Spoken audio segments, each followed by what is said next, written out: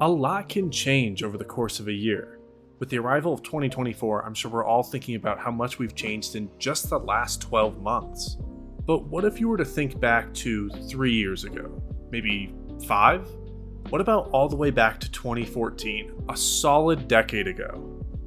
How are you doing? My name is Ben, and today I wanted to talk about what lacrosse was like 10 years ago. 2014 was a year that had so much going for it.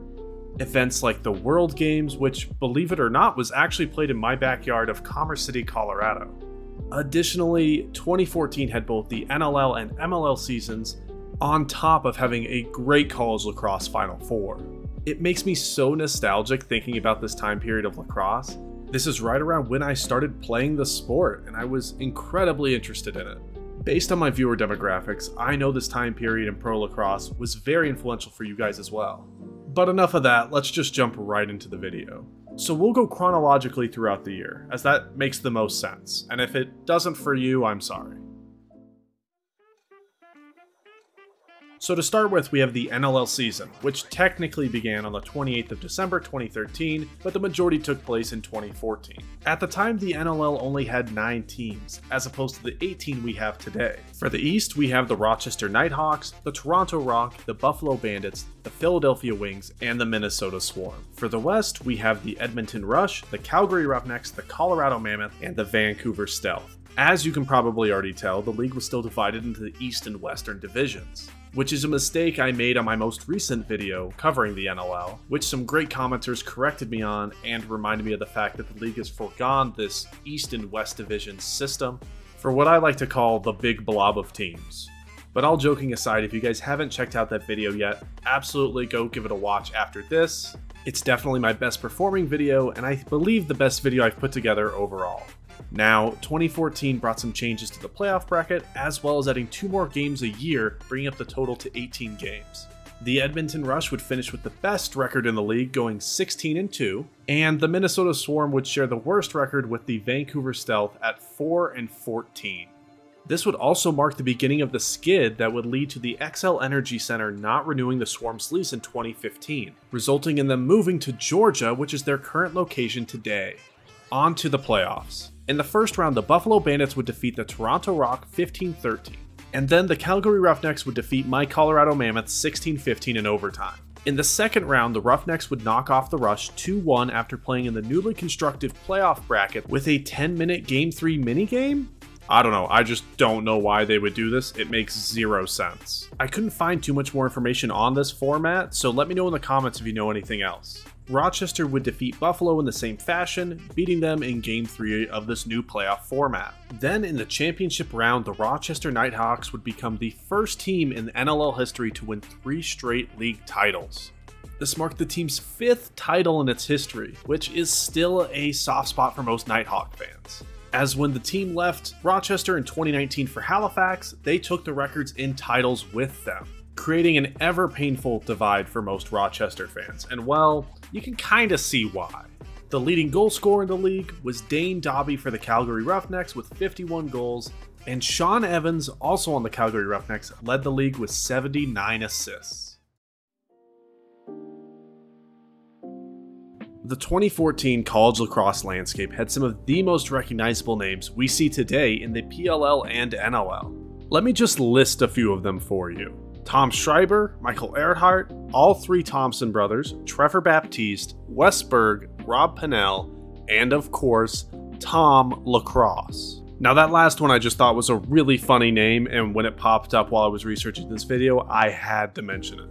There's also probably a lot of names I'm missing. This age of college lacrosse was some of the best we've ever seen.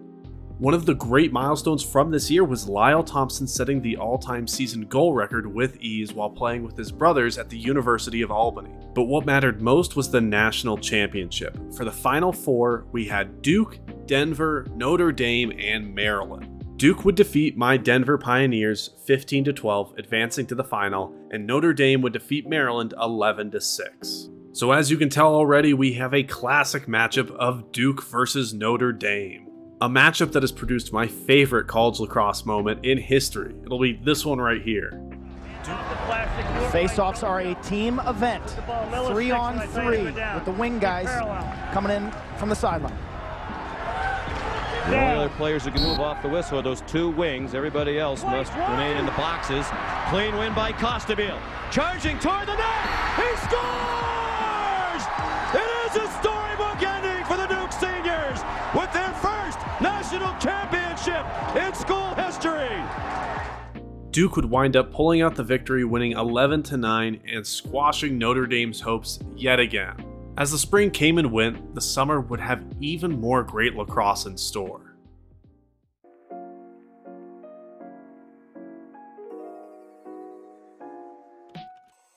The World Games would kick off in July of 2014 with the biggest games in history, with 38 teams participating from around the globe. It would be mostly disappointment for us Americans though. Despite the games being held on our very own home turf, the 2014 US men's team would be remembered as a bit of a cocky group, as former players on the team have come out after the fact saying they kind of assumed they could just waltz their way to the gold medal game and defeat Canada, which if you can't tell already, was not true. They lacked a lot of good chemistry and Canada would exploit this, defeating the US 8-5 in the gold medal game. Team Canada would use a slowed down style of play to prevent the star-studded US roster from truly taking over. The more footage I see of this game, the more I realize how masterfully coached this was, so kudos to the Canadian head coach. The Canadians would take gold, the US would take silver, and the Iroquois national team would get its first medal ever. The Thompson brothers single-handedly willed this team to a bronze medal. It really is incredible. Miles Thompson would finish the bronze medal game with 3 goals and an assist. Lyle would finish with 2 goals and 2 assists in their dominant 16-5 win over the Aussies. Finally, there was the 2014 MLL season, which kicked off in April but would be prolonged due to the World Games break it took.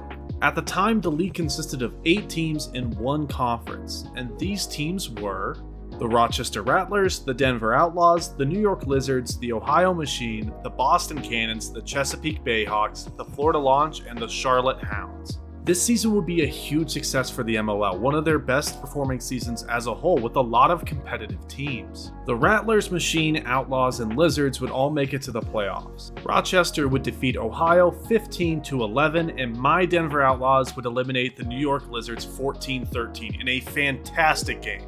In the MLL championship game, the Outlaws would finally make it over the hump and defeat the Rattlers 12-11, securing the team's first MLL championship in its short history.